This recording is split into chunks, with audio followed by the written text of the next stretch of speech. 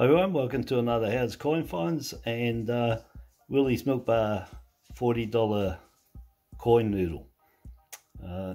Following on from the shorts that I showed to the lead up to this. $40 worth, that's what I got. So there was actually $18 worth of 20s and $2 of 10s. There's nothing in the 10s. And $20 of 50s. So for 40 bucks, not bad. 11 coins there. Last time I did it last week before, $80 worth, and I got 4 coins. Really well done. All up there was 150 coins roughly. The very first one is this amazing 1966 20 cents. I'll just cut to the video that I did when I was setting out the 20-cent coins. And as I was putting them out, I'm just stacking them up. I didn't realise, I looked over and look at that. 1966. And it is, I haven't touched it. It's exactly like it was. Look at that. That is in immaculate condition. The reason I haven't turned it over or done anything is I got this and videoed it. If this is a wavy 2 in this condition, we're talking about 1,500 bucks. Come on, I swear I haven't turned it over. No. The condition, it's a real pity. Looks like a bit of glue on there or something. And has it got a gap? So it's a no gap, so no gap here at the platypus head. That means that it's the London coin. The gap between there is a Canberra privy mark. So it's the correct coin, London, but it doesn't have the wavy 2 up here. But that is amazing. It's got luster, everything on it. That's a find. You don't find them every day. It's a good worth coin anyway, without it being the wavy 2. And so you can see from that video that it was sitting like that on the top of the deck as I was putting them out, and I saw it. It's almost uncirculated. And it had some rubbish on the back, which actually cleaned off very easy. Bit of soapy water, it just washed off. As you saw, I flipped it. I didn't do anything till I did that video, and I flipped it, and it just happened to be a London minted 20 cent 66, no gap here at the platypus, and that makes it a London, and it's the London that has the wavy 2 just there. It actually looks like a swan when it's on the back of this top bar there, and it goes out, and it's incused, so it's not a cud, it was actually in the die. And what a beautiful coin to still find in circulation. 66. So it's 40, nearly 60 years old. Amazing. It's a beautiful find, that one. Really nice.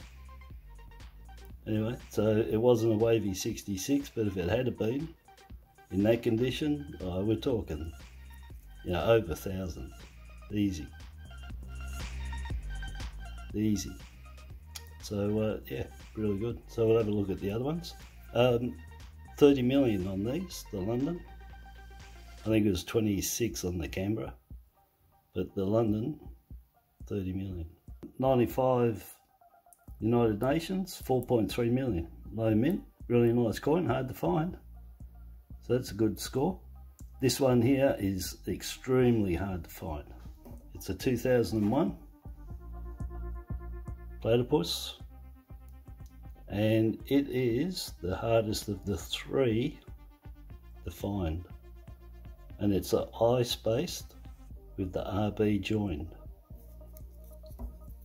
So you can get these where they're all spaced, which is everyone calls it the large head, where all of them are spaced, and then you can get the all joined, which is standard, and then you get the I space RB, which is the other die variety. That and the all spaced is the two varieties, and to me, since 2001, the IRB on the platypus, not the Federation,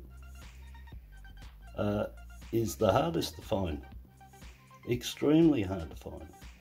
And you can get these with a small SD variety. You can get them individual and together on all three, the all joined, the I spaced RB joined, and the all spaced.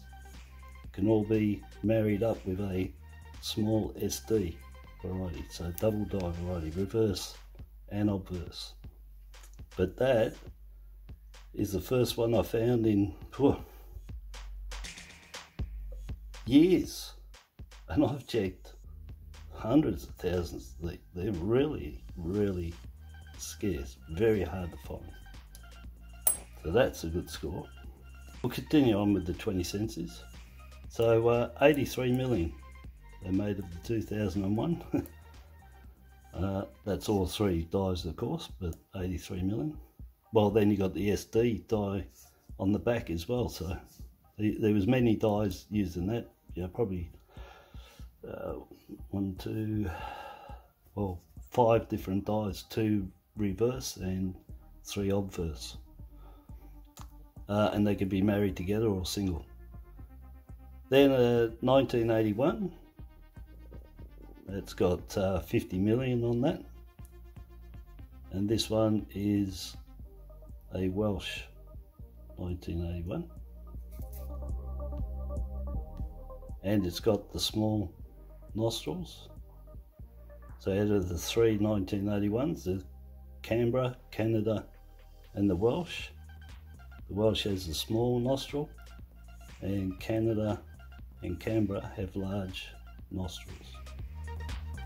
And you can get these with dye fill on the claws, which look like a 1981 Canadian, but they're not. It's got flat base letters and it's concave. She sits down in it from pressures, which is different. I've got videos on this, so they're in the link. They explain in all 3 of the 81s. So yeah, that was nice Welsh one. Keep that.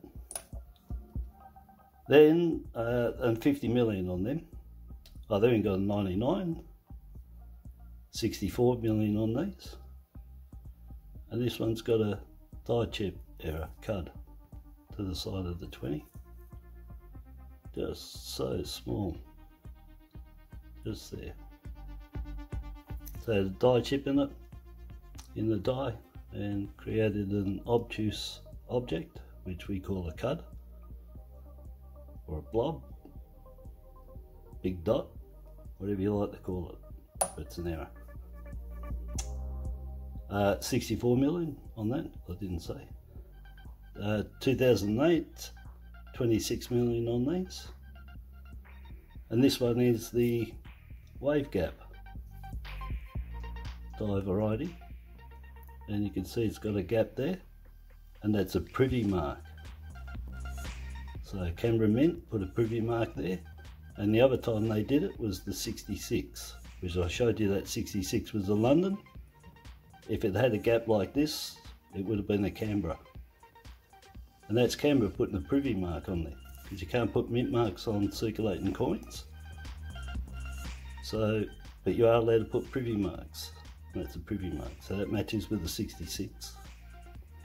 And I found 3 or 4 different distances of that gap, getting real close and really wide away. This one's actually quite a distance. Yeah, that's probably about the widest. So they're hard to find. So that's another good score. 2008. I just happen to have two coins here to show you the 2001. This one is the all joined. You can see the IRB. The I is really close to it. And that's the all joined. And this one is the I spaced RB joined. So let's get in there.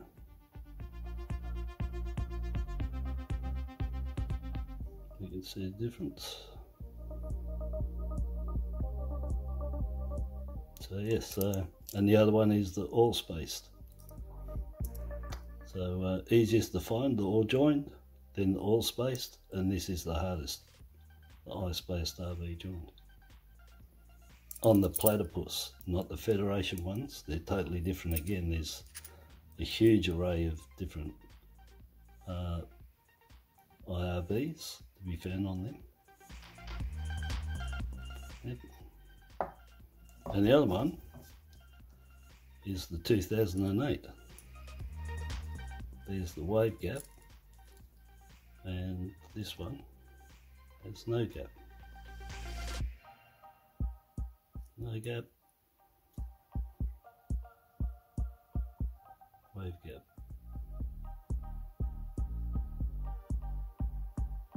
So, yep. There you go, that's 2008. Alright, so 30mm, 4.3mm, 83mm, 50mm, 64mm, and 26mm on them. 50c pieces, Captain Cook, 16mm on him. Really nice, he's a nice nick. And he's the standard 7. So the 7 is straight. If you run a line across 0 to 9, it'll go across a 7. You can get tilted to the right, which puts the top bar facing upwards. And if you run a line across that in the 7, it'll take you to the rim. And there's 3 different angles that tilted to the right to get, possibly 4. Pretty sure there's 4, but I'll say 3. And a straight. So that's 4 coins to find with the cook for all the varieties. And if I'm right, it'll be 5 coins. Yeah, nice. And then 1988 at 8.8 million. Beautiful condition. Very nice. Couple of marks because obviously it's been in the till, but it is really nice. And you can get these with an error. The 8.8, you can get it with a dot cud right in the centre of the 2. Look at that, beautiful. Pity about the couple of scratches, but anyway, very nice. As I said, 8.8 million, 88, easy to remember. And then not intended for circulation. Herald Sun released these with the newspaper each week. I think there was 4 50 cents and 6 or 8 20c pieces commemorating 100 years of ANZACs. 296,000 on that one, which is the highest of the 50 centers. All the rest are 146,000. The other 3 or 4. There's a few coins they released each day, I think it was, or each week, and a folder to fill up.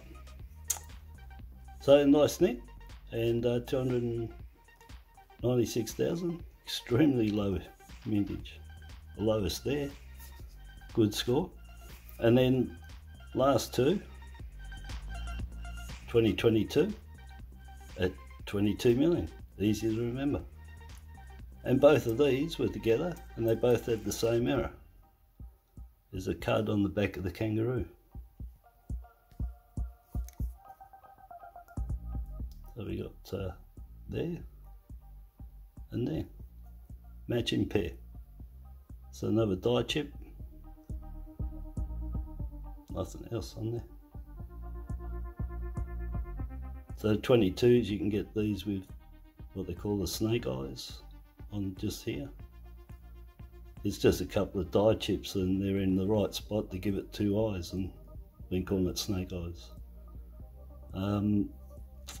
And you can also, if you're lucky enough to find one that has a dot just here, not a crop circle like the 21, but a raised round dot just next to the crown.